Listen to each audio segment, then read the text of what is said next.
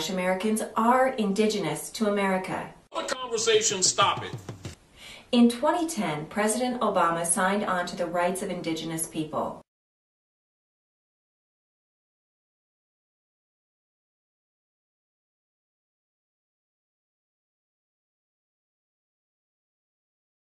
Moorish Americans are not African American or black. There has been some attempts made by the mainstream media and journalists alike to link the Moorish Americans with the sovereign citizens movement.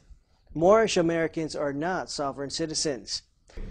The occupational government is the United States, distinguished from the land. It's a foreign religious corporation belonging to the Jesuits. You're under occupation.